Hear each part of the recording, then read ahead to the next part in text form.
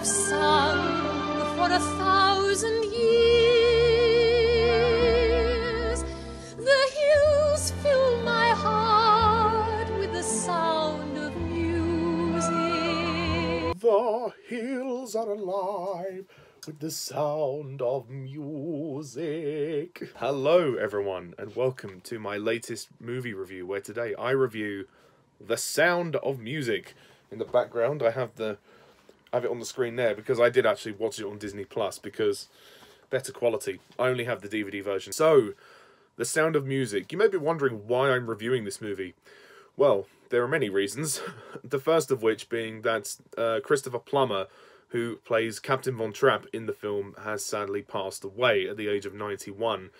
And this was one of the biggest films that he was in, so I thought I'd pay tribute to him. The second reason, of course, is that I was going to review the film anyway, because I'm actually in a production of The Sound of Music. Yes, it's been delayed because of coronavirus, but I'm playing one of the Nazi characters called Herr Zeller. I thought it would be good research to rewatch the movie. The third of which is because this is a very nostalgic movie to me. I watched this movie quite a lot when I was a child, and it's a very special film on a number of accounts. So, The Sound of Music. It is a musical, of course, and the plot is as follows. It centers around a young woman known as Maria, who is a nun, and she is sent away to Austria to care for Captain Von Trapp's 7 children. Yes, he's recently lost his wife, and he treats his children like little soldiers, and he doesn't really connect with them, and he's always going off and doing things, and he's never around for them, so they need a governess, and the children have driven out each governess prior to Maria, and Maria actually stays and manages to bring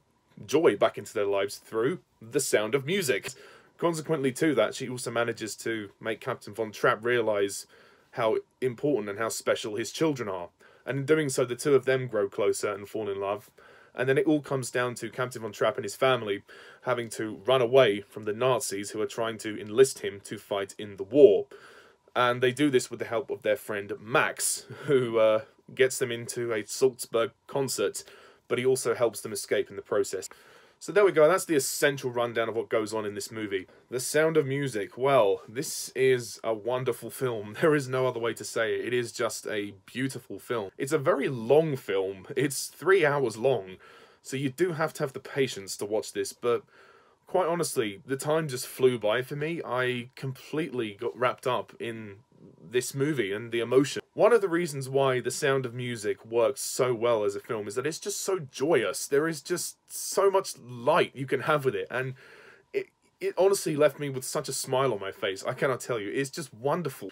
First of all, the music itself is brilliant. Songs like How Do You Solve a Problem Like Maria, The Hills Are Alive, Do Re Mi, So Long Farewell, Climb Every Mountain, Edelweiss, you know, all of it is just beautiful. And of course, You Are 16 Going on 17, which is a classic. And I think the story is just really beautiful. It's a lovely story about a family. We see Maria constantly doubt herself as she tries to fight her feelings for Captain Von Trapp, and she feels like God is really testing her.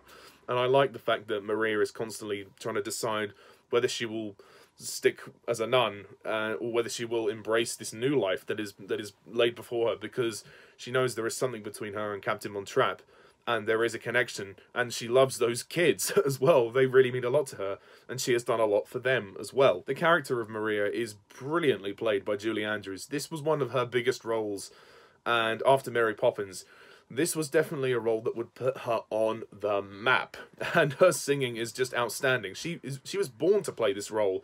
It is superb. And of course, I have to mention Christopher Plummer. Yes, very sad. Rest in peace, Christopher Plummer, who plays Captain Von Trapp. Captain Von Trapp is a very serious character, and he's the character that goes on the biggest transformation, because he realizes that through the love of music and through his kids realizing, oh my God, I didn't realize how important my kids were. I need to be there for them. And he is a captain of the Navy, and he has this whistle that he uses to keep them in order, and they have to stand in a line and follow commands, and then Maria manages to get rid of that.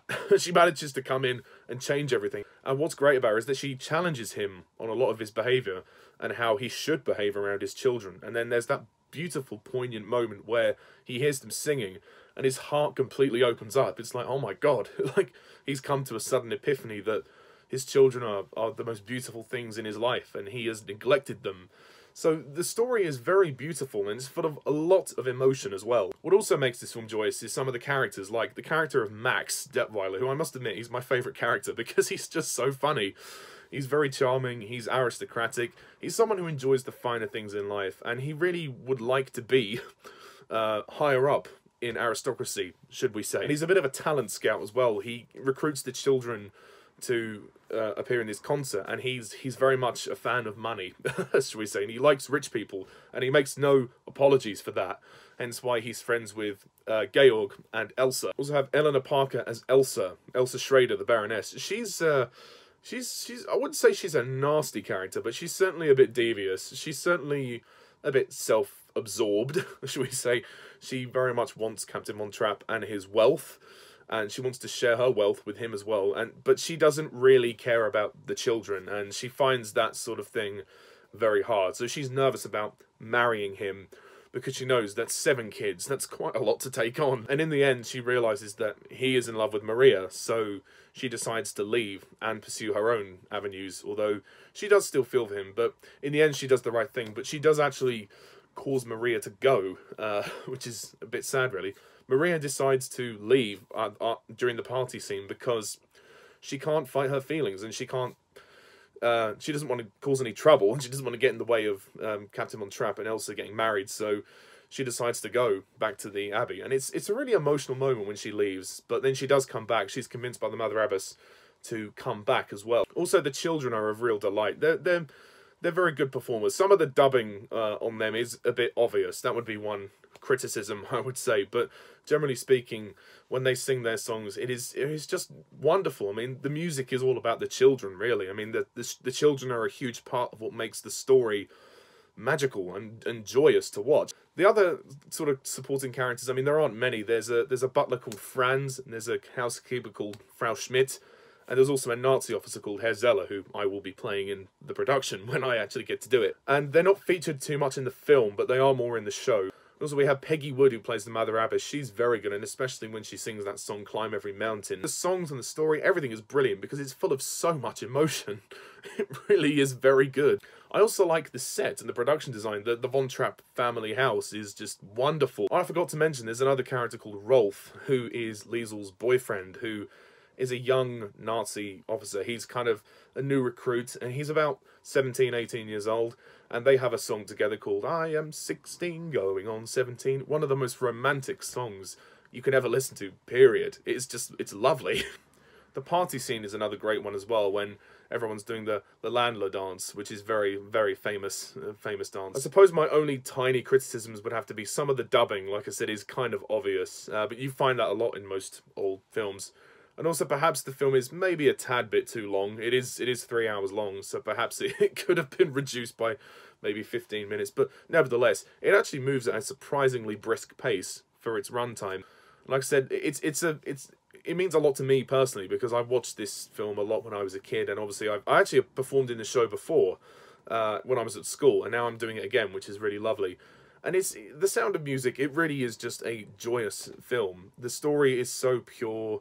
You know, it's a very harmless film to watch, and the music is so engaging, and I think children, anyone can watch it and love it. That's what's the beauty about it, and Roger and Hammerstein wrote some amazing music for this wonderful film. And of course, Julie Andrews and Christopher Plummer, they were put on the map after this, absolutely. So overall, I will have to give The Sound of Music, I'll have to give it a 10 out of 10. Blossom a snow, may you bloom and grow, bloom and grow forever.